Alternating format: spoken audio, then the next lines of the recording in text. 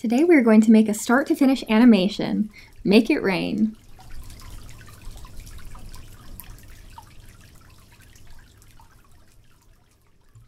Open a new project and name it Raindrop, or whatever you want to name it. Adjust the background to a dark blue color. You can see the preview right here.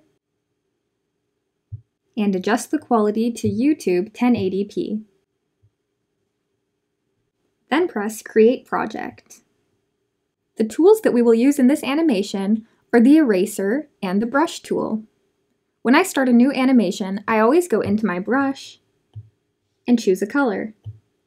This time, let's choose a white color.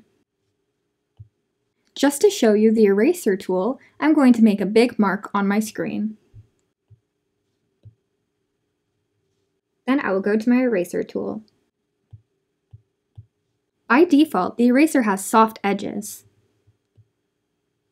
Personally, I want this to have hard edges so I can see what I'm erasing better, so I'll change that. That looks better. For the brush and eraser tools, you can also adjust the size. I'm going to make my brush pretty thin for this. I'm now going to begin with my raindrops. I'll draw my first drop centered in the screen. You can add a new frame down here and draw your next raindrop. Keep in mind that you want the raindrop to keep the same volume all the way down, or you will have a very confusing effect. So I'm going to undo that, and I will continue to draw my raindrops all the way down.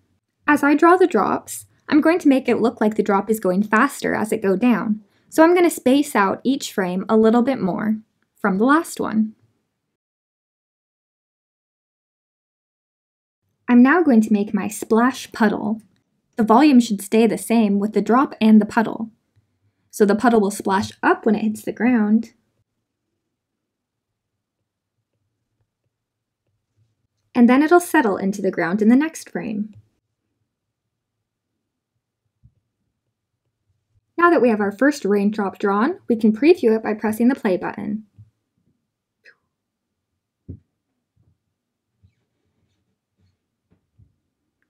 That looks pretty good to me.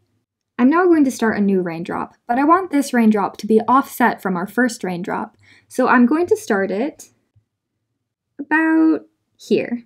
So now, off to the side, you can draw a slightly bigger raindrop, beginning to fall. Then continue the process as before. Go to the next frame and draw it slightly farther down, and continue to do that all the way down. Just like our last raindrop, the puddle will splash up and then down, but keep the volume consistent. Now we can test it out by pressing play.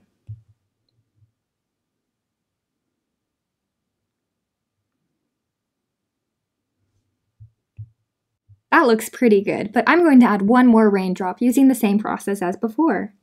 I think I will start this raindrop about here.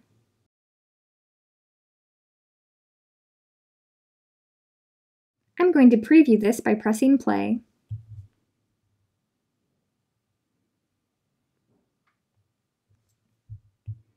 Once you have your raindrops how you like them, you can begin to add little details to them. For example, you might want to color them in or add a light spot reflection. I'm going to add in a reflection in mine. So I'm going to start at the beginning, and then I will add a small reflection in the bottom right-hand corner. And I will continue to do this on all of them.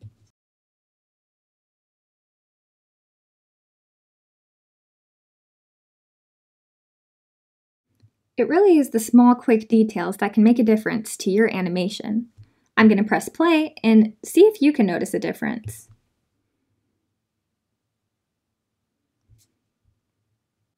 I think that looks even better.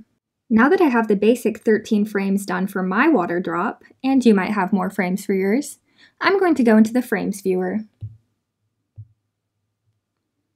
Here, I'm going to duplicate all of these frames a few times, just so I have a longer movie. So I press this button up here to select them all. I'll go down here to copy them, and then I'll press the paste button 3 times. Now I have 52 frames, which is much longer. So I'm going to click the check mark and go back to our main frames. I'm now going to add in a little bit of audio. I'm going to go down to the music studio. I will go to the plus button, and then I'm going to press Import Music. I have a sound effect that I downloaded from the YouTube audio library called Water Leak. I'll leave a link in the video description, but I saved this to my Files app. Once it's been transcoded, I'll click the check mark. And then I'll drag this up to the top. I want it to start at the very beginning, so I'll leave it right there.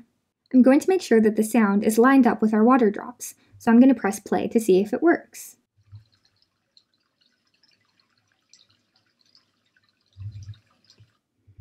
So as you can see, the animation stopped because it wasn't long enough for the water drop sounds.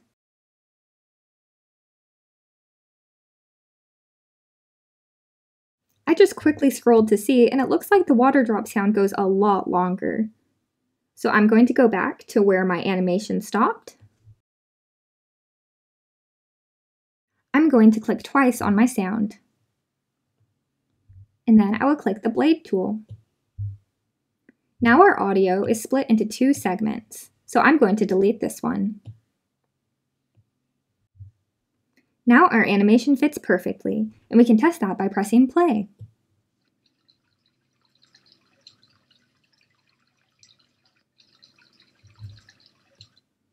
The final thing to do is to export this movie. I'm going to make the movie, and then save it onto my iPad.